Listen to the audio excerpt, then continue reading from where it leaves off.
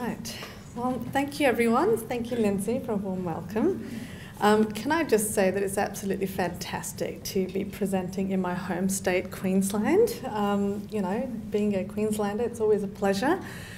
And it's great to see such a great turnout today. I do want to acknowledge and thank all the people that have been involved in organising this event. So Lindsay at Peak Care, Gary Roberts, Griffith Uni, and also the funding partners, Life Without Barriers and Key Assets have also been part of this project. So I'm very excited about the launch today. All right, so I'm going to take you on a little bit of a journey. Hold on, if I can get there. Yeah, so that's a presentation outline. You'll be with me until about 11.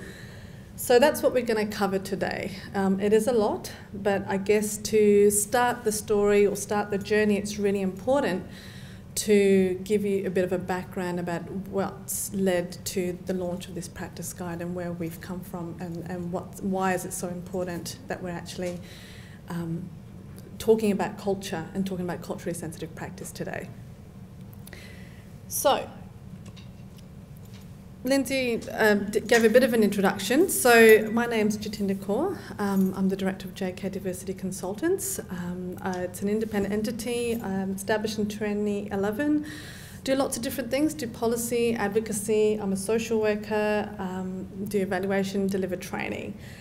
I think being an independent entity also gives me a very unique position to actually put forward some of the issues without having to be hindered by government or gag clauses. So what you'll see today is actually the truth and the facts. I'm not going to gloss them over. That's not my intention. But what I do want to do is challenge some of the thinking and challenge some of the notions of people's understandings and perceptions and what their viewpoints are. So you've all made a commitment here to, understand about culture and understand about what it is to be a culturally sensitive practitioner. That will mean about being challenging yourself and about what you understand what culture is. So, first and foremost, who am I? I guess I'm a Sikh, so I come with a spiritual framework. And I talk about that because I think that's really important about identity. So the practice guide will talk about identity. And I guess what's led me to this journey has been about that framework, that spiritual framework about equality. So this quote that I've used here is from our Holy Scriptures, from our 10th Guru, so Guru Gobind Singh, which says, "Recognise the human race as one." So if we start that as a platform, that we are all equal. There is no difference. So whether you are black, white, Aboriginal, migrant, refugee, Pacific Islander, Indian, Vietnamese, we are all equal. And we are all have an equal say in a progressive democracy. And so what that means is, then how do we understand equality? How do we understand social inclusion? How do we understand fairness and a cohesive society, where we understand what are the different factors that are impacting on particular marginalised community groups. Are there structural barriers? Are there system barriers? Are there institutions that may have racist practices? Maybe not intentionally, but it's about understanding, if all the workers are from a particular background, so Anglo-Australian, or from a white privileged perspective, what does that mean around their intervention when they're working with clients from a diverse background? What's their understanding about their story and their journey, and when you're working with diverse clients? First and foremost, I would like to, as Lindsay has done, acknowledge the Aboriginal elders past and present and custodians of land and history. I want you to just spend a few minutes understanding the image that I've presented there.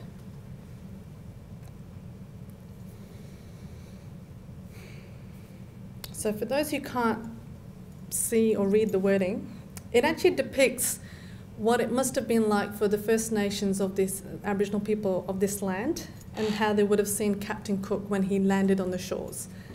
So the caption is, "I'm so sick of these bloody boat people.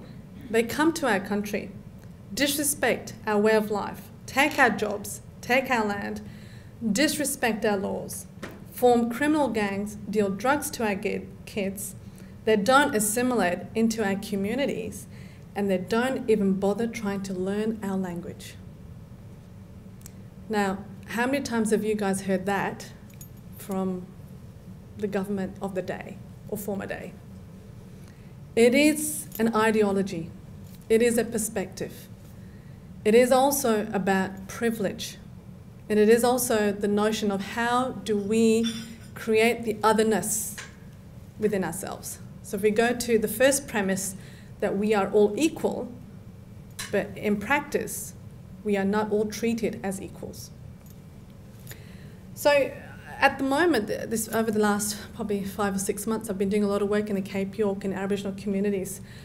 And I guess my experience in working with migrant refugee communities has enhanced my understanding of working with Aboriginal communities and understanding their culture, understanding their traditions, the language, and also the intergenerational trauma that comes with that of dislocation of culture and language. The same learnings can be applied when you're working with migrant and refugee communities. So, we do live in a multicultural Australia. That's a reality. The census in 2011 identified that, showed that. We have hard stats. 1 in 4 Australians are born overseas. 5.3 million people, out of 21.5 million. In Sydney, Melbourne and Perth, you have 80% of the population that is born overseas. And in Queensland, 20% of the population is born overseas. And we also have the second largest New Zealand migrant population, which a large proportion of them are from Pacific Islander backgrounds, whether they're Samoan, Maori, Tongan, and Fijian. We also have a very large migration program. So we have a lot of migrants settling in Australia under the skilled stream and under the family stream, as well as the refugee humanitarian program. So if people turn around and say, "Oh, we don't have cultural diversity," sorry, we have the cultural diversity. Okay? We live in a multicultural society. It's a matter of how do we change our perspective to actually be inclusive of other cultures. Australia has also ratified 7 UN human rights treaties, and 2 are relevant to the discussion that we're having today. So the first one is the UN Conventions on the Rights of the Child, the UN CROC, which was ratified in 1991. Now, when I've done my research and I've looked at the UN CROC, there are 3 articles of the UN Convention which are relevant to this topic today. And the first one is Article 19, which is the protection of any child in Australia from child abuse and neglect. Article 14 talks about the right to freedom of thought, conscience, and religion.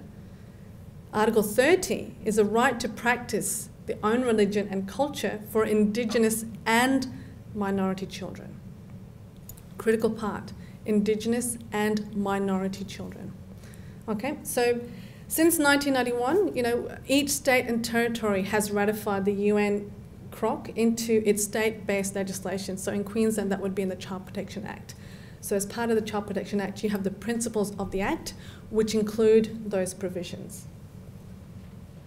The second treaty that is relevant to this discussion today is the UN International Convention on the Elimination of All Forms of Racial Discrimination, which was ratified in Australia in 1975, which is the Racial Discrimination Act. So this legislation covers what makes direct and indirect discrimination on the grounds of face, colour and ethnic origin and makes it unlawful. So in Queensland, you have the Anti-Discrimination Act. So, it was a huge relief to both the Indigenous and multicultural communities when Section 18C was not repealed. So we have a certain government agenda that was wanting to water down those provisions which have served Australia very well for the last 20 to 30 years. But those protections are there for a reason. And what happens is when you have people who don't understand what racism looks like and the impact of racism, they're coming from a position of privilege. So I, for myself, I have experienced racism, and I know what it looks like, I know what it feels like. But when you've got people who are in positions of power, you know, and who have no notion of understanding what racism is like, they will then move forward with a political ideology that is not in line with community expectations.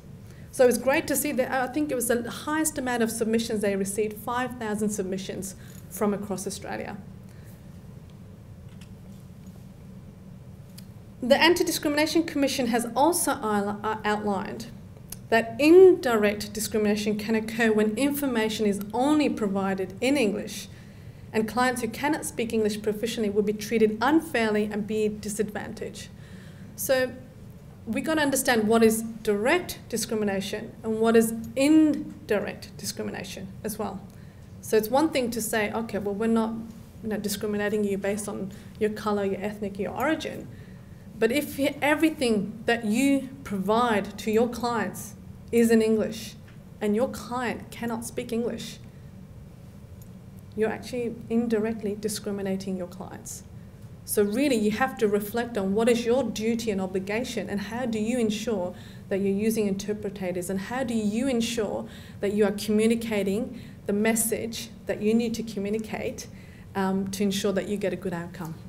So in Queensland we have the language service policy, which stipulates that all staff have an obligation to provide and use interpreters wherever they feel a client cannot speak English. Now how that is implemented is variable.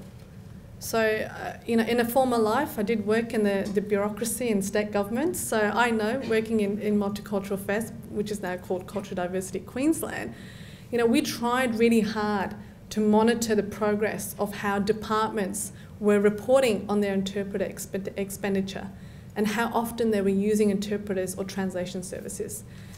My challenge has been, certainly I know from child protection and the child and family welfare sector, that when investigations occur, I can bet you top dollar they don't necessarily use interpreters at that point. At that critical point when you're doing an investigation and an assessment, if you're not using an interpreter, how do you know that your decision making is accurate?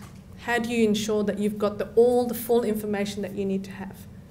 And yet you might go down a whole path of actually applying for a temporary order, child protection order, or a domestic violence order without fully knowing what's gone on with that family. So that's why I'm talking about that. National data. So in developing the practice guide, I wanted to have a look at, well, how many children and young people are in Australia? What is the data out there? So we have 5 million children in Australia, 1.5 million in their infancy, 2.2 million in primary school, 1.4 million adolescents from age 13 to 17. Now, across Australia, we have 39,621 children and young people in out-of-home care, of which we know, because departments collect that data, 13,299 are from an Aboriginal and Torres Strait Islander background. So we know how many are in the system, and we also know how many identify as Aboriginal and Torres Strait Islander. What we don't know, and this is why I've used the word hidden or invisible, is the number of children and young people that identify from a culturally and linguistically diverse background or are from a refugee background. It's unknown.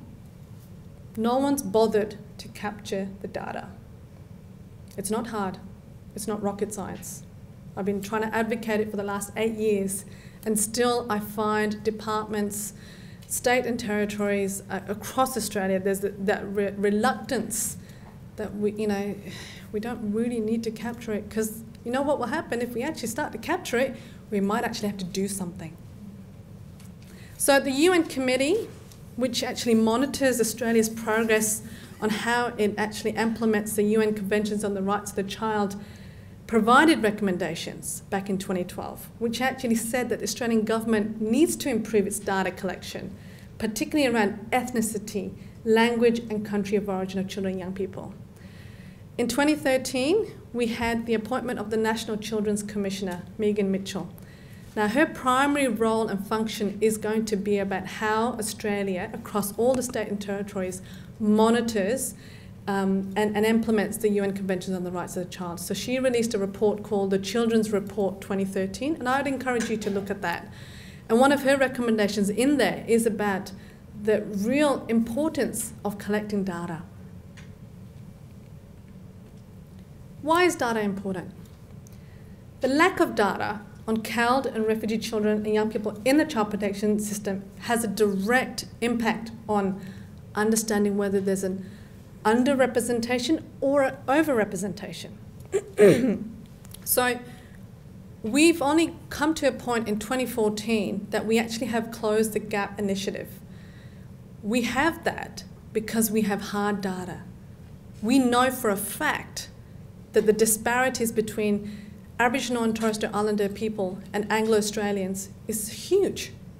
And that's why we have a concerted effort across all state and territories to close the gap. Now, when you don't have data, they're invisible. They don't exist. So that's why it's really important. And then when you don't know whether there's an underreporting or an overrepresentation, that also means that you don't know what's coming in and what's in the system, and you don't know how you're well supporting those children that are coming into the system. It also means that departments aren't developing policy or practice guidelines for their frontline staff or for practitioners, whether you're a funded NGO or a child protection worker, and how to meet that client group's needs. You're not actually looking at placement options and whether they're being culturally matched, culturally appropriate placements. And how do you maintain culture or support the child that is from a CALD or a refugee background in out-of-home care? So I guess what's been the motivating factor for me and what's kept me driven and on this journey since 2006, 2007 has been that there has been a significant gap in child protection policy framework in meeting the needs of CALD and refugee communities. So this is governments. This is not just Queensland government. This is all state and territory governments. So both at state and federal level.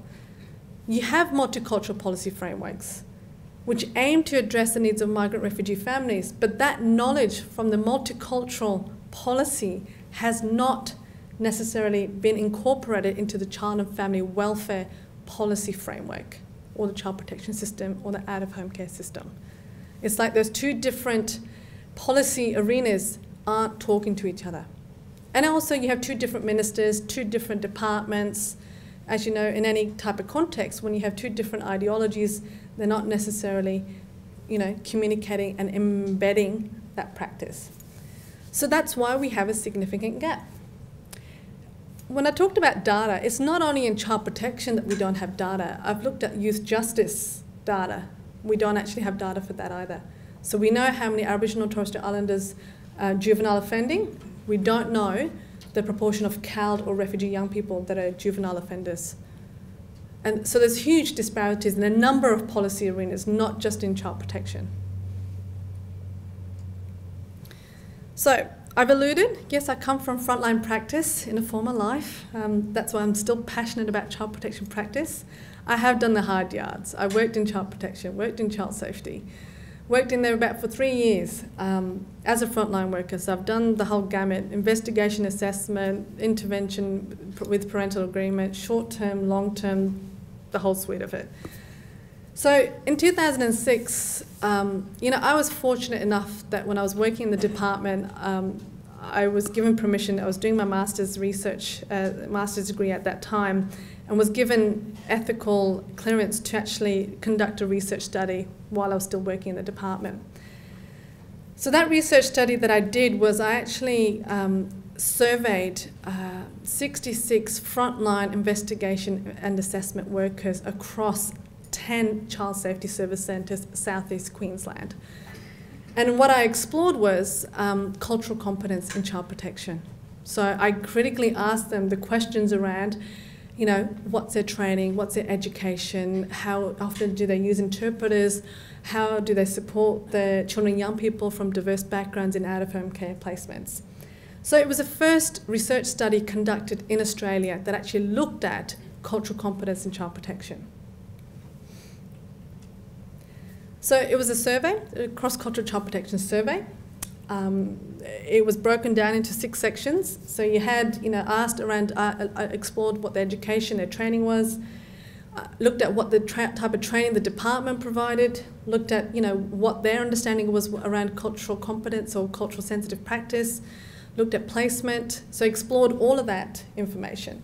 And it was purposive samples, so I was really interested in looking at, well, how do investigation and assessment workers actually deal with migrant and refugee families? So having worked in frontline child protection work, I know when I first joined the department, and even through my training and practice, the spectrum was huge. So I know when I worked in one office, they would remove children left, right and centre, and then in another office they wouldn't remove. And it would be for the same harm type. So the variance in practice was huge. And I couldn't get my head around thinking, what's going on? Like, why is it that for some families they're removing at such high rates and for others they're not? And when I tried to unpack it, it was tied down to the fact that the practitioners weren't skilled enough. They didn't have a good understanding about working with cross-cultures and understanding what were the different factors that were bringing those families to the system. So what did the research identify? So the research was quite significant that it identified clearly that frontline child protection workers did not receive any training that helped them to work with clients from a culturally and linguistically diverse background. And they actually had to wait 12 months before they got the training. So that was actually a statistical significant finding. And despite them actually having, seeing some clients from diverse backgrounds more than once a week. So they were seeing a high proportion of clients, but they weren't being supported by the department through training or policy or practice guidelines. So the study identified key concerns in the provision of child family welfare practice when working with families from CALD backgrounds within the Australian context. So there's been 2 journal articles that were published from that paper. So when I looked at the qualitative findings of the paper, and I really wanted to unpack, well, what was the frontline workers' understanding around what is culturally sensitive practice in child protection? And a lot of them were able to identify some critical skills that they believed that child protection workers needed to have. And these cross-cultural skills were respectful engagement with culturally diverse families, the use of interpreters, ascertaining cultural supports within the community, so really trying to look at connecting with community, linking with cultural liaison officers, referral for appropriate services, kinship or culturally matched placements. So this is, going back a good couple of years, but these are some really critical skills that are relevant today because those findings have not yet changed practice. So as the journey's progressed, sometimes you keep on pushing the mantra, sometimes you take a back step. In 2012, I was fortunate enough to get some funding from federal government to launch this report, which is called Cultural Diversity in Child Protection. And this is the first Australian literature review, and I reviewed all of the published research in Australia as well as unpublished research. So I guess being passionate and about this topic and in this area, I was really keen to also explore what was already in practice, some of the unpublished reports that I knew existed out there. So this report consolidated all of the research at that point. And it provided a baseline of the knowledge because nothing like this existed. And it's available online. Now, this was published in 2012, and it's probably been cited in about over 20 publications. It's had an impact on, certainly in 2 child protection inquiries, Queensland and in Victoria, and in the national framework. Interesting also, I've seen that it's been used not only in Australia but also in the UK. So it's actually listed for the National Health Service website and the social care website as a critical resource. So not to blow my own trumpet, but it's a seminal piece of work that actually consolidates the evidence base about how to work effectively, culturally sensitively, with migrant and refugee families with the interface of child protection and out-of-home care sector. So in this report, I actually put forward 7 recommendations to all state and territory governments, which I will talk about further down. But some of the key messages from this research literature review was that there's a real need to collect data on CALD and refugee communities. There's a need to develop culturally responsive service delivery specific to CALD and refugee communities. There's a need to develop community education and awareness campaigns targeting CALD and refugee communities. Develop cultural competence training for frontline child protection workers or workers who are employed in the funded NGO sector, whether you're a family support worker, you're working out-of-home care, kinship or foster care agency. And looking at culturally responsive placement options for CALD and refugee children in out-of-home care. So this is what I've come up with. So this is a bit of a mind map, the emerging framework in understanding how child maltreatment occurs in migrant and refugee communities. So throughout the presentations, I'm not going to talk too much about Dr. Pooja Swaraka's research because she's going to be presenting about that, and also QPAST are going to be talking about refugee communities. But I have found that this framework is a really useful framework to understand how you need to work differently. So if we look at the green circle, there are a number of factors that practitioners need to be aware of that is tied into the pre-migration journey to Australia, which is understanding whether your client has actually been in a refugee camp or in a transit camp, or actually whether they're from a third world developing country.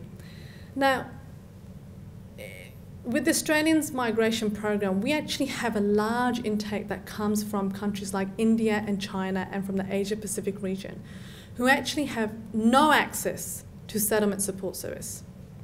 So they actually get no orientation about what are the Australian laws, what are the expectations, their understanding around what is domestic violence, what is child protection, what's sexual assault, what's rape. They get no orientation. And they can also hit the system because there's no primary prevention happening. Then you look at the pink circle, which is the resettlement in Australia. So the critical factors that can bring families to the attention of authorities is around access to services. Who is eligible to child and family welfare services? Who's in and who's out? So we talk about social inclusion.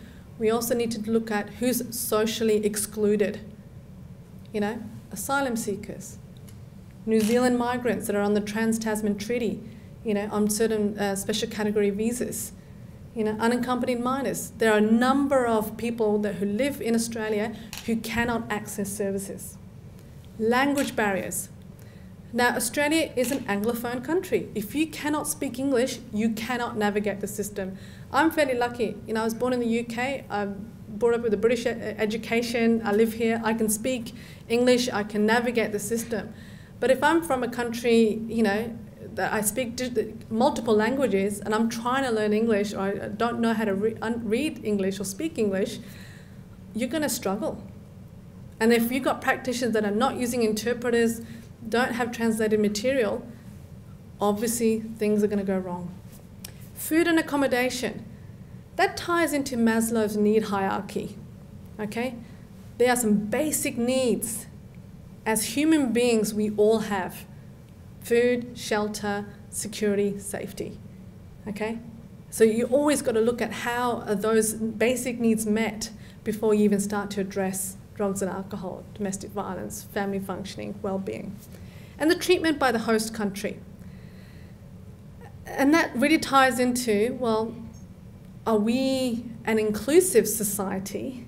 Do we have practitioners who are curious and respectful of different cultures? Or do we have practitioners who hold on to stereotypes and biases and actually might have some preconceived judgments and make stereotypes? So when I say that, I've worked with practitioners who have very strong beliefs and ideologies about certain community groups. And they will go with that assumption, no, they are abusive, we have to remove because that's their culture. So they will label the culture as abusive without any understanding, without any conversation, without any sort of unpacking what that means. So for me, that's tied into if you're working in an institution that might be inherently racist and you might not even know it. So the whole notion of white Australia and privilege. How do we actually understand the other? And it's about having a cultural lens, a cultural perspective, and actually really trying to think about how do you put yourself in another person's shoes. That then leads into the blue circle, child maltreatment. That's where things go wrong. You know, that's where things happen. So that's where you get physical violence, you get emotional, neglect, you get children whose basic needs are not being met, and you get sexual abuse. But it's in that circle. So where those three circles intersect, that's where your clients are going to be coming into the system. And that's where practitioners really need to know and understand what are the multiple factors that are impacting on your clients. What is their journey? What is their story?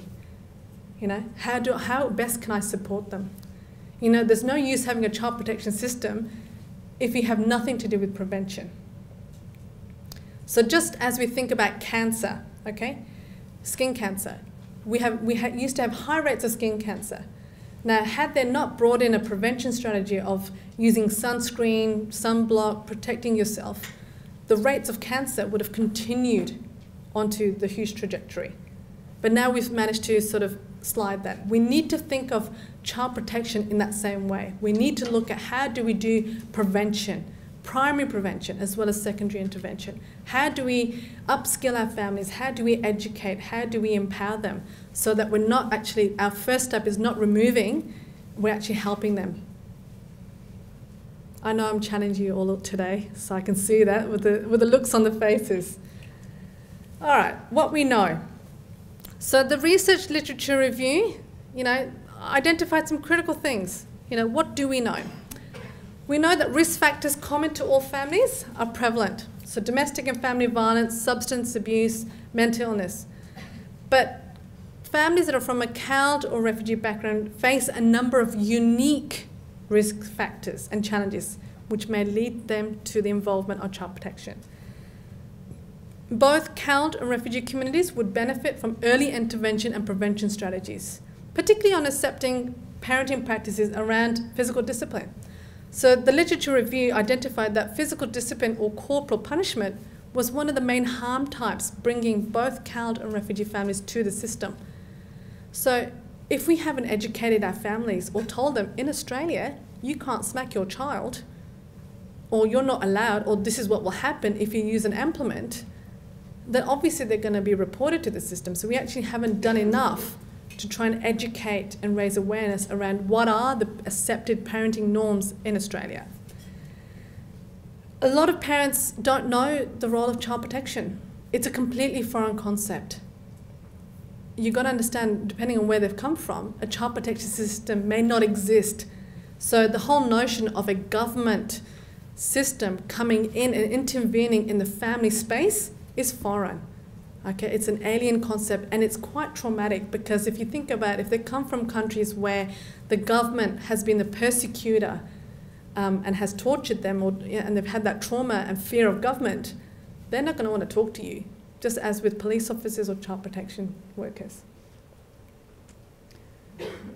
There's a real need to, change community awareness programs so that they are culturally tailored, so that they understand what are the Australian laws, whether it's domestic violence, whether it's child protection, whether it's around forced child marriages or sexual abuse. There's a need, absolute need, for frontline child protection workers to develop cultural competency. Now, the reason why I emphasise that, double emphasise that, is that my bugbear for the last 8 years has been that every time I've dealt with departmental bureaucrats, there is an inherent reluctance to upskill and train and build capacity for frontline workers. Your frontline child protection workers are the critical decision makers. Now you need to invest in them, okay? And maybe I'm talking to the preacher or the converted here. But if you don't invest in your frontline workers, you will only achieve poor outcomes. You invest in your frontline workers, you give them the best training, you give them the best practice guidelines, best supervision, you will achieve the outcomes that you're wanting to achieve. Now, if we're in Queensland, we've got 8,000 children in out-of-home care, and maybe 4,000, I think the trajectory is about 4,000 Aboriginal and Torres Strait Islanders. Out of the remainder 4,000, how many of them are from a CALD or refugee background? We don't know. It's not hard. It will take a simple directive from a minister or director general to mandate all frontline workers, you need to collect data as of this date. It's not hard. I've used ICMS. I know how the system works. It's not rocket science. To click on a cultural diversity category and put that in. It's not hard to ask all the funded NGOs who are providing out-of-home care support services, what's a proportion of your placements from a CALD or a refugee background? That's not hard. And that's not rocket science. We collect all this data, yet we don't use it when we need to use it, for the things that we need to use it. Now, if we're wanting to truly change the system and reduce the trajectory of children coming into care, we need to look at what's our workforce, what's our system. And upskilling and training is critical to that. So if we have an absolutely fantastic practitioner who has the best training and is well supervised, you will achieve those outcomes.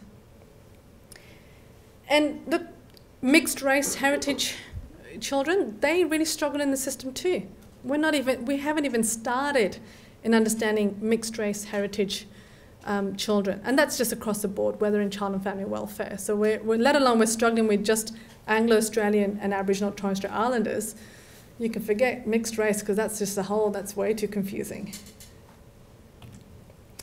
What we don't know, all right, the prevalence of child abuse and neglect amongst both CALD and refugee communities. And I think I've already emphasised this point. It's absolutely critical. We need to know this. We're in 2014. You know, we're smart, intelligent people, and as a progressive society, if you have a certain proportion, 1 in 4 Australians that are not being counted in critical statistics and figures, that says something. That says something about a system, that says something about a government, about not being inclusive of a certain population group. We don't know what the placement needs of CALD and refugee children or unaccompanied minors in out-of-home care. There's been no research. There is no evidence.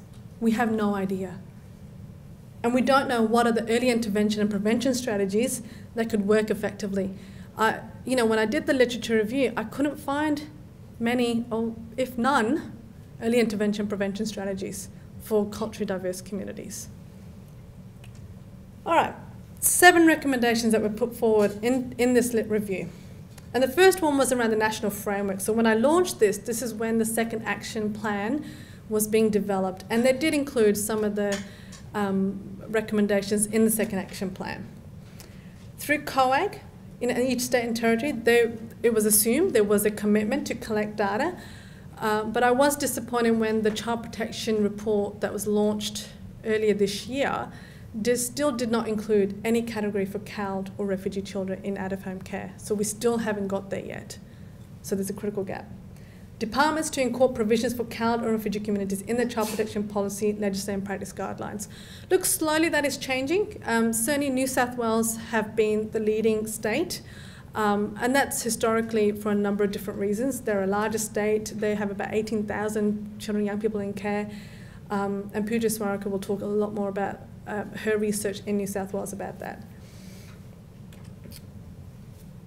Recommendation 4, departments to develop a communication strategies for CALD and refugee families. What is child protection? Early intervention, prevention, awareness. What is child abuse? What's accepted parenting practices? So at this point in time, we actually don't have that information. One of the projects, I'm very excited to launch this practice guide, but I will be launching another one in next month, which is a practice guide with an NGO in Victoria, which is looking at parenting in a new culture. which is very much a primary prevention focus. And this is looking at migrant and refugee families and what it means to actually parent in a new culture, in a new Australian culture. So that'll be an exciting space to be looking at primary prevention and community education for newly arrived families. So this recommendation is a critical one. You know, it's one thing to deflect responsibility. Well, you know, we're funding the NGO sector now, we're moving towards secondary intervention. The tertiary system still has a critical role to play. So you still have child protection system. So departments, so whether you're in Queensland or, you know, New South Wales or Victoria, you still need to be culturally responsive. And that's about looking at your service model, to actually making sure that your service model is inclusive of CALD and refugee families. And that's really looking at your recruitment, retention of diverse staff, looking at bicultural staff, looking at how you're using interpreters or translation material, looking at training, you know, what type of training you're giving your workers, recruitment strategies for fostering kinship carers, looking at practice guidelines, looking at cultural support plans. It's not rocket science, it's just best practice. Looking at culturally sensitive considerations. So if we have structured decision making in Queensland and we have considerations for working with Aboriginal and Torres Strait Islander communities, where are the cultural considerations for CALD and refugee families in the system? And now if we're going to invest $3 million in a new practice framework, where is the understanding about how do we actually meet the needs of CALD and refugee families and incorporate that understanding about culturally sensitive practice into a new practice framework and a risk assessment tool? You know, and it's about looking at how we're building the sector, whether you're in child protection or whether you're in the NGO funded service. All right, I think I talked a little bit about that. So I've done quite a bit of advocacy, you know, whether it's been at state and federal levels. So I was invited to present my research to the Victorian Child Protection Inquiry and actually went through the sitting process. And that was a unique experience and quite a valuable experience. And they used the policy submission that I presented into Chapter 13, and we got 3 recommendations out of that for the Victorian Child Protection Inquiry back in 2011. And for the Queensland Child Protection Inquiry, I actually prepared 3 submissions on my own. One of them was around cultural competence in child protection. You can access that online. And 2 of the others were on other issues. We do have, it's not all despair in Queensland, we do have 1 recommendation. I think the challenge in Queensland was that because the inquiry was run by a judicial officer, and I think it's about, if you're only coming in from a legal perspective, your lens and your experience and viewpoint will be driven from a judicial perspective.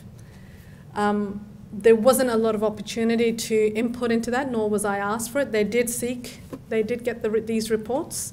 And I always made sure that anything that I have prepared is available online. I'm a huge advocate for making evidence base available for everyone, not just in the academic world.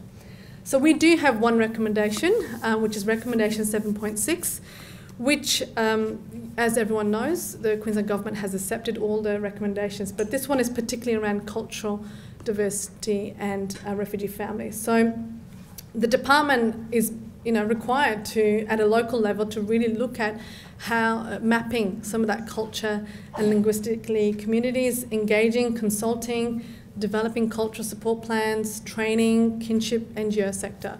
So all of the recommendations that I've already talked about, that's it in there. So, but the key will be how that is implemented in practice. So it's all well and good to have put all this time and effort to go through a child protection inquiry, have the recommendations. The critical factor will be the implementation and the 10-year roadmap. So, what does the research tell us? There has been no Australian research examining practices, policies that address the needs of other or ethnic minority groups in out-of-home care. And identified in 2007, but then again in the National Research Audit. I'm quoting my dear colleague, Pooja Swaraka here. So when she did her research literature review, the needs of CALD children in child protection is is limited, and that's on the international scale as well. So not only in Australia we have very limited research, but on the international context there is very limited research as well. There's been a few smaller studies which are relevant because it's always good to look at, okay, well, what's happened in the smaller scale? So New South Wales, as I alluded before, being a larger state and being a very diverse state, they've had to tackle these issues over a longer period and have done a lot of exploratory studies. So they've looked at particularly culturally matched placements and looking at how to build the sector knowledge. So looking at cultural identity for children and young people, so in Moss's study, that found that children that were from a mixed race or interracial background, they displayed issues around identity confusion and self-esteem issues. The Lit Review around unaccompanied minors has found that there's been limited research and awareness about the needs and experiences of unaccompanied minors in out-of-home care.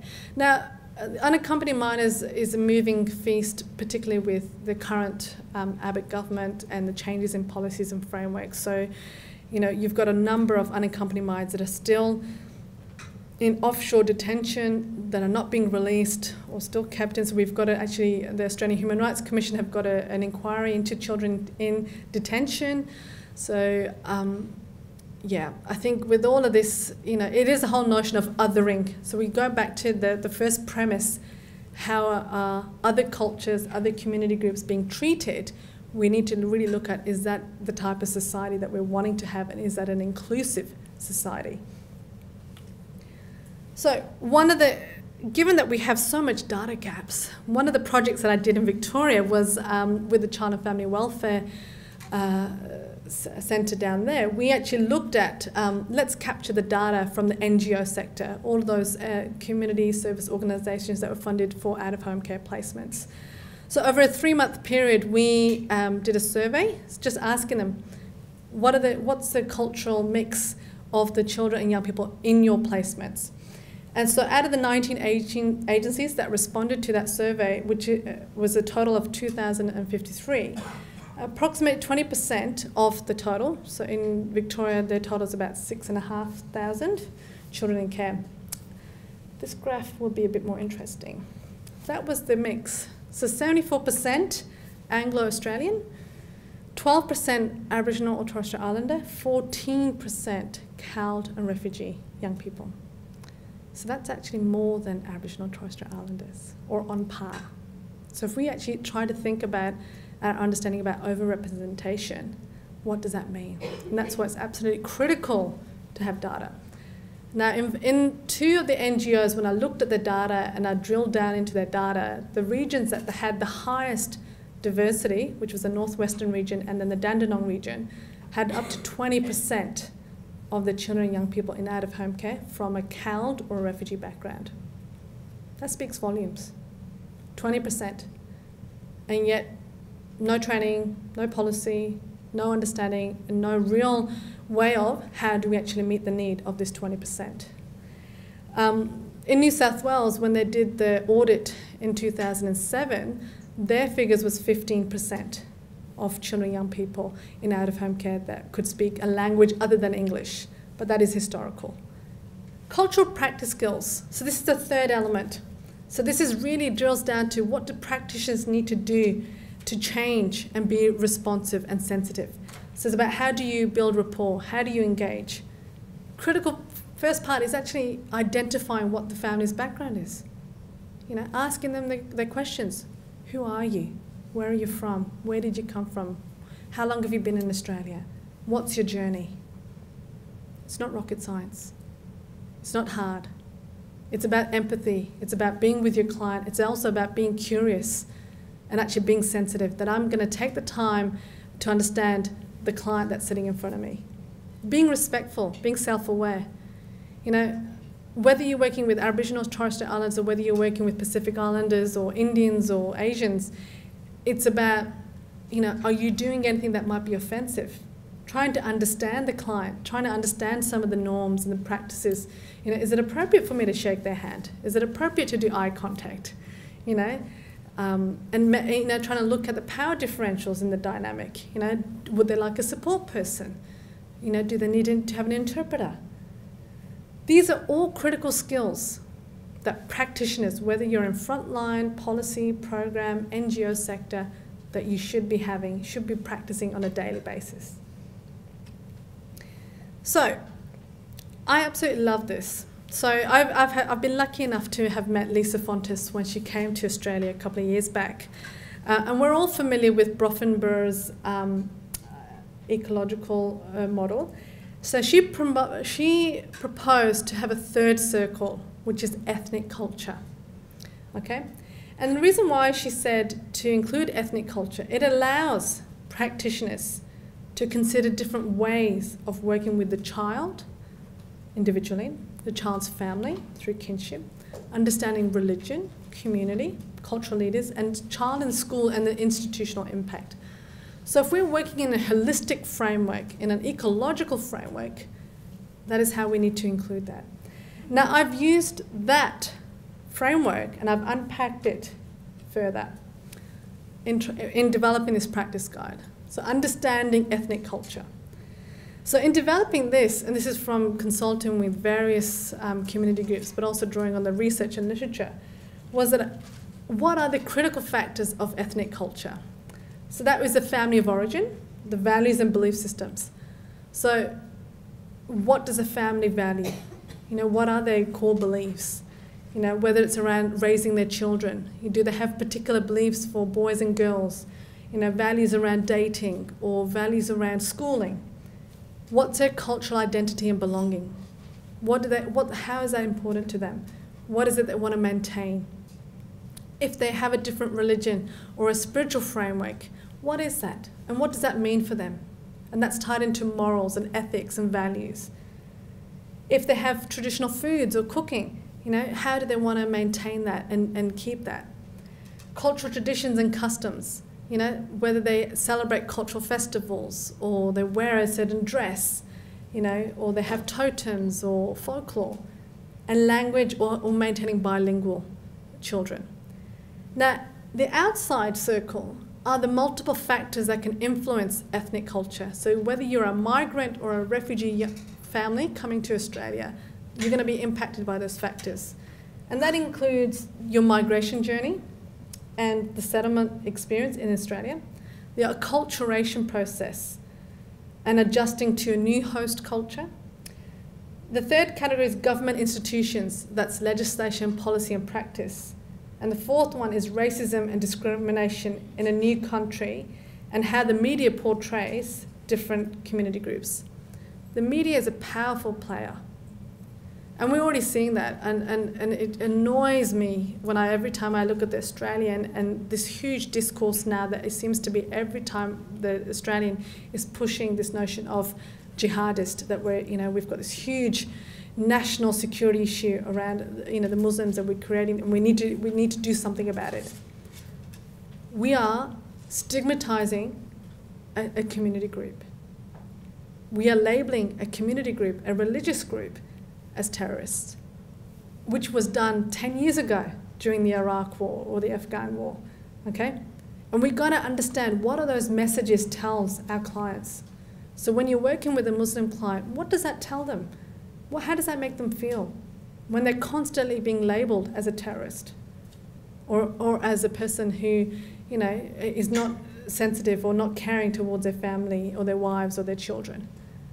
So the media and the government institutions play a powerful role in how communities integrate and feel welcome and be part of this society and community. So, last but not least, Culturally Sensitive Practice Guide. We're here.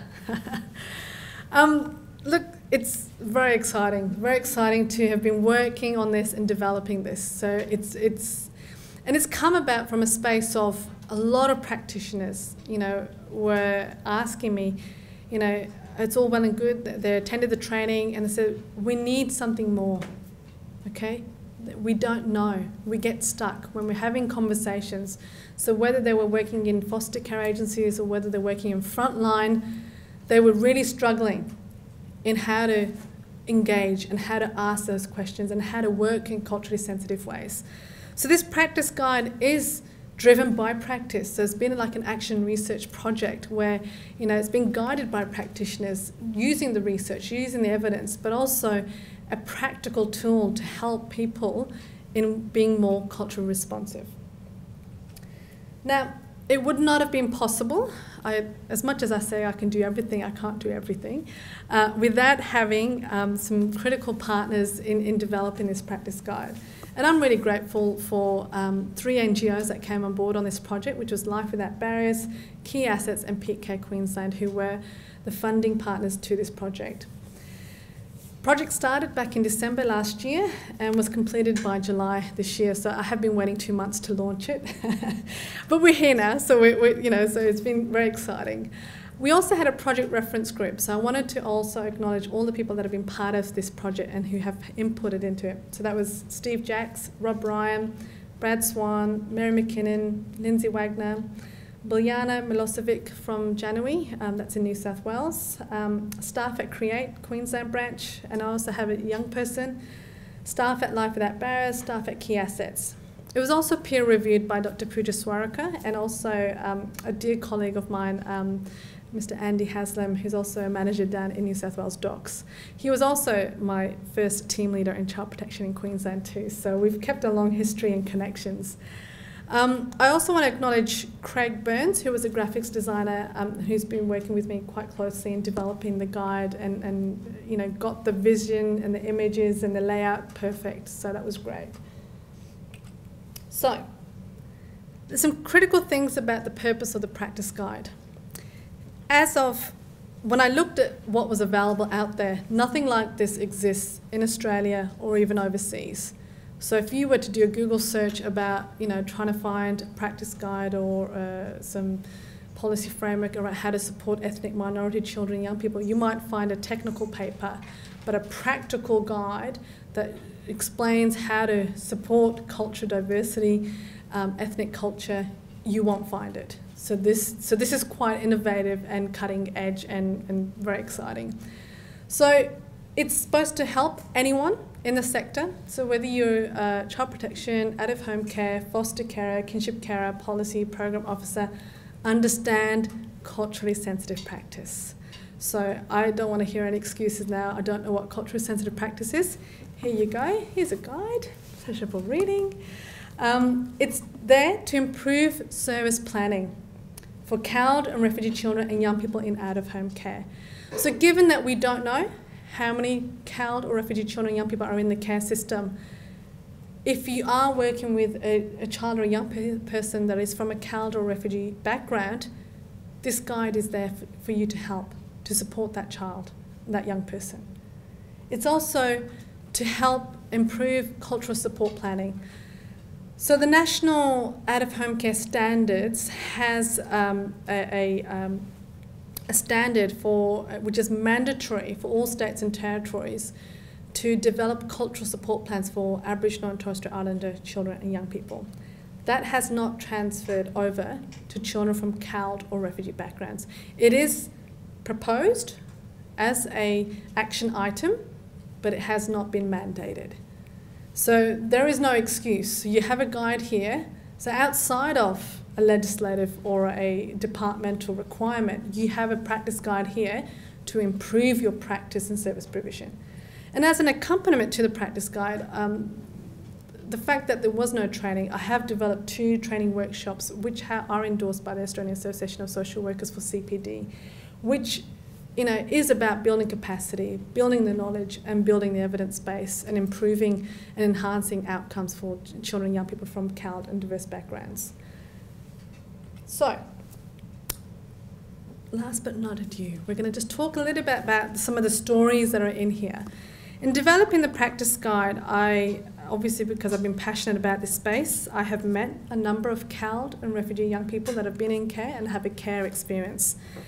So Yusuf was the first one that I met a few years back, and he's also been part of SBS Insight. So the Google link is there at the bottom, so you can actually view that, and I would encourage you to do that. So he was you know, he's from a Lebanese Muslim background. He was about 10 when he came into care. And he's been doing a lot of advocacy in raising the profile needs of migrant young people in care. He was never placed with Muslim foster carers. He was placed with Anglo-Australian foster carers.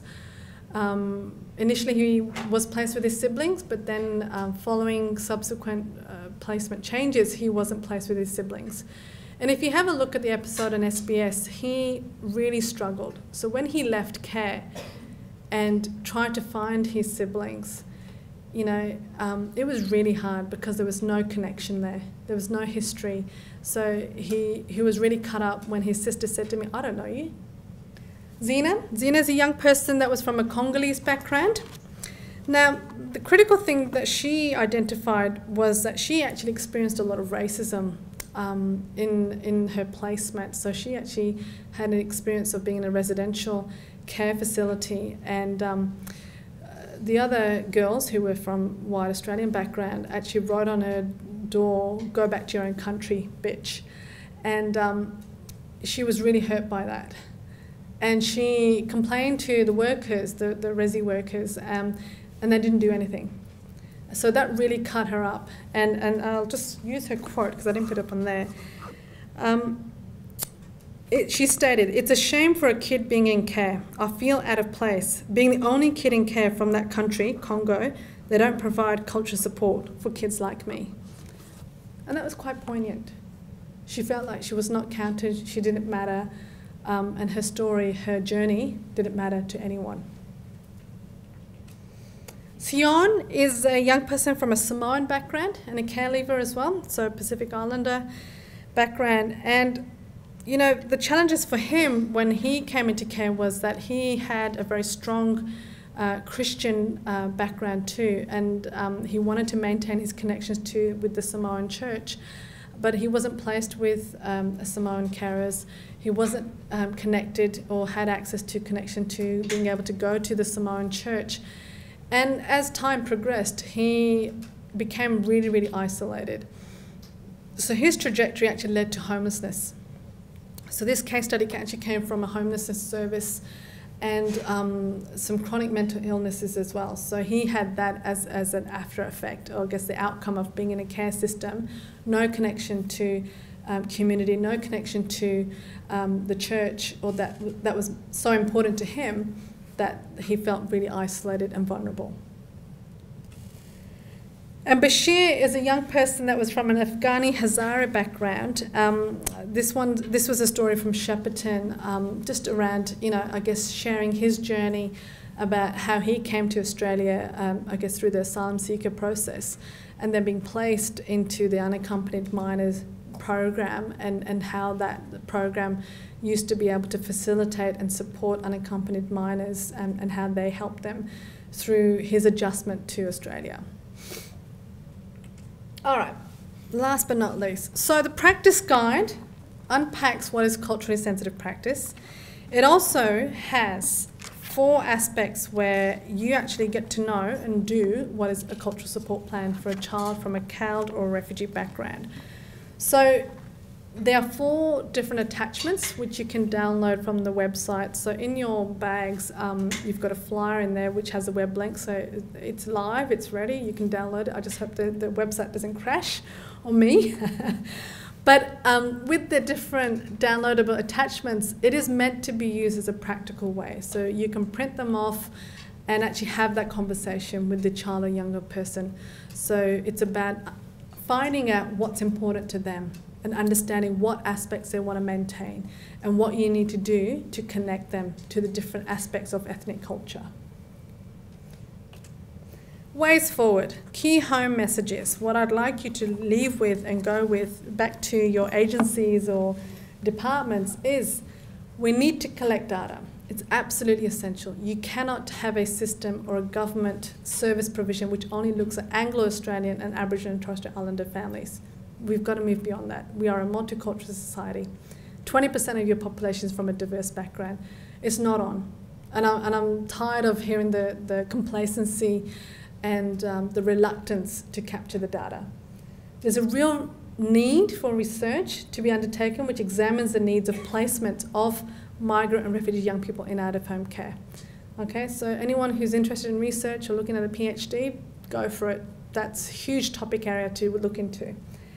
The National Child Protection Framework, really needs to start to look at what are the cultural provisions in there. When 1 in 4 Australians are born overseas, we can't ignore that whole demographic group. We need to look at how we're recruiting, retaining and supporting carers who do have children and young people from diverse backgrounds, refugee backgrounds placed with them, and how we're providing that training and support to them, and how we're educating them. We need to look at how we're developing our cultural support plans. So as I alluded before, there is a real need to actually change our practice and improve our practice. That's it, I'm done. When 1 in 4 Australians are born overseas, we can't ignore that whole demographic group. We need to look at how we're recruiting, retaining and supporting carers who do have children and young people from diverse backgrounds, refugee backgrounds placed with them, and how we're providing that training and support to them, and how we're educating them. We need to look at how we're developing our cultural support plans. So as I alluded before, there is a real need to actually change our practice and improve our practice. That's it, I'm done.